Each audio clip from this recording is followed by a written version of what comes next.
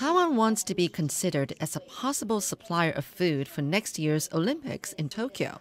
To help make Taiwan's case, the government has decided to set up a Taiwan Pavilion at this year's Foodex Japan exhibition. Local governments from around Taiwan have taken part in this trade show in past years, but this is the first time Taiwan as a whole will be represented.